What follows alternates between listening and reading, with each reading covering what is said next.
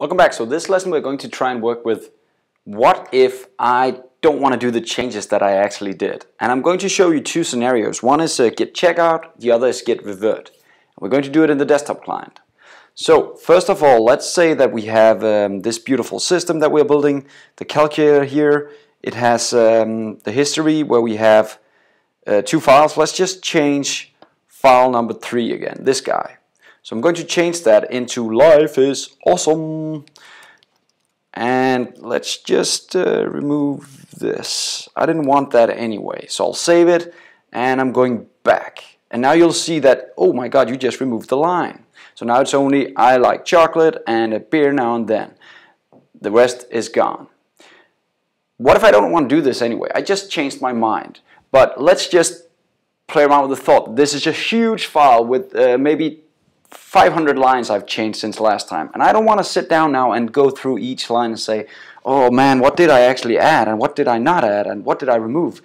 So instead you can just right click here and say discard changes, and it'll actually go back to the previous version of the file because I haven't committed anything yet. So that's the easiest way to do it. Remember, this is just how does it actually look on the hard disk right now, not how does it look in the version right now. I know that's complex to comprehend, but that's what you have to understand. Right now it's not been added as something I want to add in the next version, so I can just discard the changes. Just like saying I'm just going back to the version before. That's all I'm doing here. Discard changes is the same as the checkout command, and I'll show you in the next lesson where I do that with the terminal. So I'll discard the changes, everything is gone. If I just reopen my file here, you'll see that now Life is Awesome is actually back. Whew. Everything I just saved is back. Whew. That's good. But what if I actually want to commit it? Okay, I'll save it again, and now I'm coming back because it was what I wanted to commit. So now it's back here. It says I've removed the Life is Awesome line, and this time I'll do the commit. Life is not awesome anymore. So that's the commit I'm doing. I'm doing a commit now, so now it's actually stored in a new version. Look. Here it can now say Life is Awesome is actually gone. And if I open the document again, you'll see that Life is Awesome line has vanished. But now Life is Awesome again. So I want to go back to the previous version where Life is Awesome was actually there.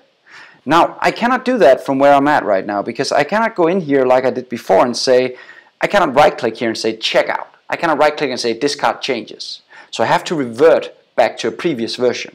You do that simply by clicking this guy and just clicking revert. So these are the changes that I want to revert. I don't want them anyway. I want Life is Awesome to come back to my file. So I'll just click revert here, and actually it does two things. I'll show you in the next lesson. It actually reverts the things and does a commit. So now I'm back, and if I open my file again now, Life is Awesome has just returned. So, yep, guess what? My Life is Awesome again. So that's how you do the revert in the terminal. It looks simple, but there's actually a lot of commands that's being fired behind the scenes. So I'm going to try and show in the terminal next how that actually happens.